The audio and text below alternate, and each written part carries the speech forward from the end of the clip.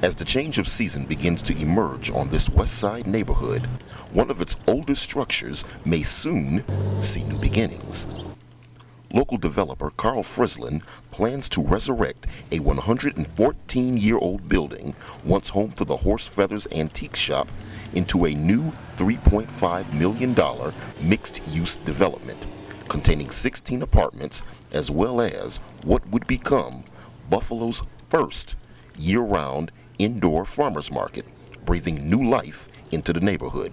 It has tremendous potential, the building, because simply it's a very substantial structure. So there will be a constant in and out, activity on the street. It creates vitality on the street. Now, despite the mint condition of this 30,000 square foot property, Frislin still has a long way to go before the renovation can begin. He's currently looking into an incentive package from the ECIDA, as well as a historic tax credit from both the federal and state government. We have submitted Part 1 to State Historic Preservation.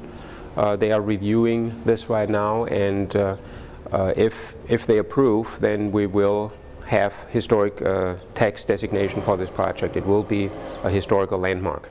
With many developments in western New York coming under scrutiny as of late, Frislin says he is not seeking any help from the city of Buffalo. We're not looking for any kind of subsidies, Section 8 or anything of that sort, We're also not asking BRC or any other city, entities, to help us out in this project.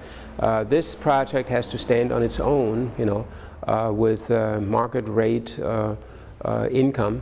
Frislin believes that mixed-use buildings like this one will be the future of urban living in the city of Buffalo. Historically, it has proven, that in many other cities, these type of buildings, they have really contributed, to the revival, of a neighborhood, because you're not destroying buildings, you're adding more value. In Buffalo, Doug Ruffin, YNN.